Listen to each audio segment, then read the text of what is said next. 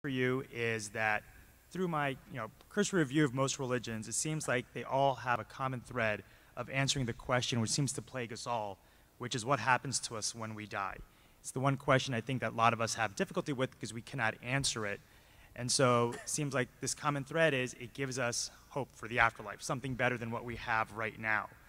And I feel like a lot of religions, that what they do is they put forth codes or rules of conduct to help us live a good life so that we can achieve this afterlife. And so given this commonality, what makes you believe that Christianity is the correct or right religion?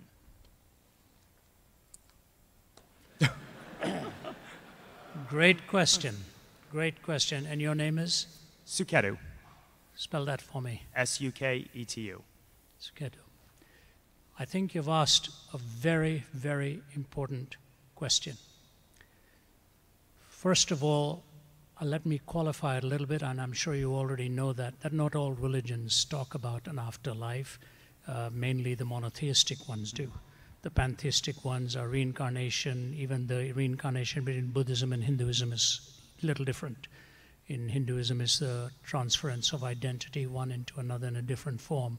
But in Buddhism, it's not even sure whether it's the identity that's transmigrated or just another form of essence that has emerged. A worldview is built not on one line of argument. A worldview is built on a connected series of arguments. And if a worldview were just built on one line of argument, I think this is the mistake naturalism often makes. It'll take sort of one argument that it has in its favor and forget all the myriad other questions that emerge. When I look at the person and the work of Jesus Christ, this is the most important question I had to ask. Now, granted, I asked it in reverse fashion because I was on a bed of suicide, a Bible was brought to me, and I prayed a prayer of desperation. I grant you that. I just had no hope. But I read the verse, Jesus said, because I live, you also shall live. I just said, this is talking about a life that I don't have. And maybe this is the life I need. And so I prayed that prayer. But then I made a prayer commitment right on that bed. I was 17, and I said, Jesus, if you're who you claim to be, I will leave no stone unturned in my pursuit of truth. Because my goal was truth. Pragmatically, it made sense for me to hang on to a life jacket that was thrown my way. But then I began my years and years and years of study. When you look at the life of Christ from the prophetic schema of hundreds of years before, where he was going to be born, what he was going to do, what his name was going to be called, how the manner of birth was, the manner of life he was going to lead, how he was going to die, and then the resurrection from the dead. The uniqueness about the New Testament and Old Testament scriptures, it's not a single author, it's multiple authors. As you know, 66 books, 40 different authors have edited it, and it is interesting that Paul, Saul of Tarsus, who wrote 1/3 of it, came in a reverse fashion to the rest of them. The disciples came birth, life, death, resurrection, and that's how they knew Jesus. Not so with Saul, who became Paul. He said, when he encountered the risen Christ, he said that I may know him, the power of the resurrection and the fellowship of his suffering, being made conformable unto his death. He started with the resurrection, but he said he needed to understand the cross because he came in reverse chronological order, but he encountered the risen Christ. The conversion of Saul of Tarsus and Thomas especially, these two dramatic conversions are powerful witnesses of what happened. Saul, who was killing them, he was standing there watching Stephen being martyred and kept the clothes of those who were stoning him. Thomas, who said, I'm not going to believe until I see the resurrected Christ myself. And he went to India where there are 330 million deities. And he went and preached the gospel of Jesus and paid with his own life. That kind of dramatic transformation took place not because of just one event, but a connected series of events. So, here's the bottom line. A worldview is built around 4 questions. Origin, meaning, morality, and destiny. Origin, meaning, morality, and destiny. And there are 3 tests for truth: logical consistency, empirical adequacy, and experiential relevance. Logical consistency, empirical adequacy, and experiential relevance. 3 tests for 4 questions. And when you take the prophecy of Christ hundreds of years before, from his virgin birth, you take the purity of his life, unmatched, totally unmatched till this very day. Then the death that he promised for the forgiveness of sins, and then the resurrection.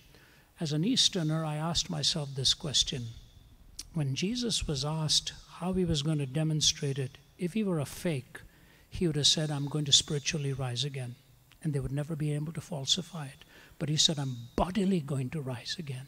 That is an empirically falsifiable dictum. All they would have had to show was the body and say, where is he? You said he was going to rise again.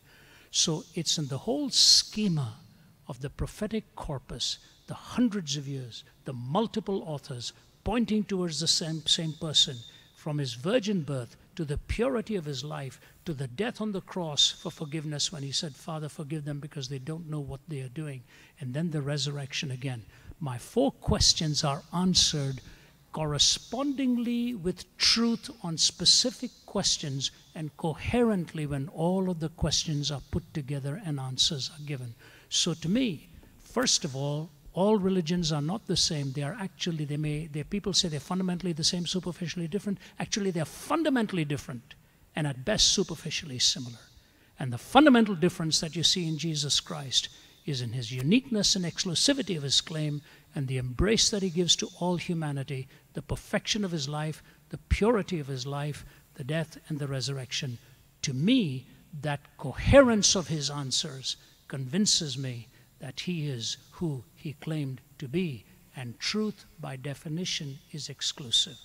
All truth claims to be exclusive. Buddhism claims to be exclusive. Hinduism claims to be exclusive. They all have exclusivity built into that. But in the person of Christ, you see the demonstration in his birth, life, death, and resurrection. So I say, to me, I am convinced that because it coheres and because I have personally verified it in my own life, and you can do that too, and find that experience, and that he is who he claimed to be. Thank you. Thank you.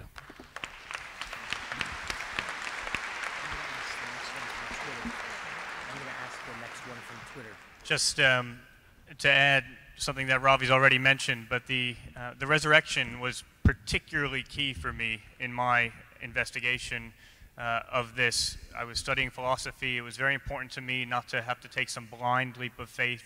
And the fact that there was a publicly verifiable historical claim that I could look into was very, very important. And if you asked scholars 100 years ago, how did we come up with a Christian myth of the resurrection? They would have said, well, one person told the truth to this person, that person told this person, that person told this person, and a few generations down the line, we had a crazy myth of the resurrection. Since then, in the last couple of decades, scholarship has really turned around on this question, in part because there are a few places in the Bible, in particular a passage at the beginning of 1 Corinthians 15. Maybe you can have a look at it later, but it's a very early creed, and it lists all of the people and the groups that Jesus appeared to. He appeared to individuals and to groups at different times, in different places, doing many different things. And today, even the most atheistic critical scholars date that passage, that early creed, to almost immediately after Jesus' actual death and supposed resurrection. So the legendary development hypothesis has been thrown out of the window. What people know now is that there actually were a lot of people. The passage says hundreds of people, and then it says most of whom are still living, almost as if to say, go out and ask them yourself. There were many people who were utterly convinced they had seen this man, Jesus, alive and interacting with him after he had died. And so that then raises the question, what can account for that? What can account for this huge historical gap between what should have been the movement-ending death of Jesus and then the explosion of Christianity? Jews worshiping a man as God, unthinkable. The Sabbath changed from Saturday to Sunday, unthinkable. What bridges the gap which is there no matter what you believe? That's the question for anyone. Christians bridge that gap with the resurrection. When I was looking into this as a university student, I asked the top 2 skeptical New Testament scholars at Princeton to meet up for a coffee to talk about this, because I said, this is what I've just laid out for you. This is what I'm seeing. Here's the big gap. And I thought, okay, Christians fill that gap with the resurrection, but surely those who aren't Christians must have equally plausible alternatives. And I said to them, how do you fill that gap? And one of them glanced towards a mass hallucination hypothesis, which isn't taken seriously in the literature. She wasn't glancing towards it with any conviction either. There's simply too much data, too many appearances, too many people. Hallucinations are things that happen to individuals, not to groups. The other one, who was a historian, simply said, I'm not interested in that question as a historian. There was some sort of assumption that because it was a miraculous claim, it was therefore not within the remit of proper history, and I've never understood why.